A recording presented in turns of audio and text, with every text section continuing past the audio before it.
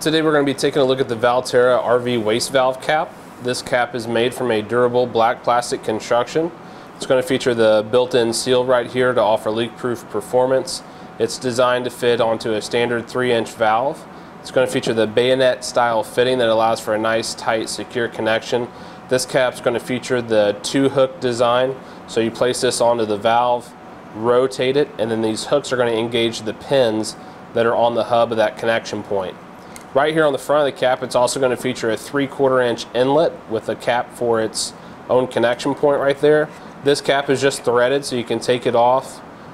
It's going to have an internal seal in there, again for leak-proof performance. And this simply allows you to easily connect a flushing hose for off-site drainage of your gray water tank.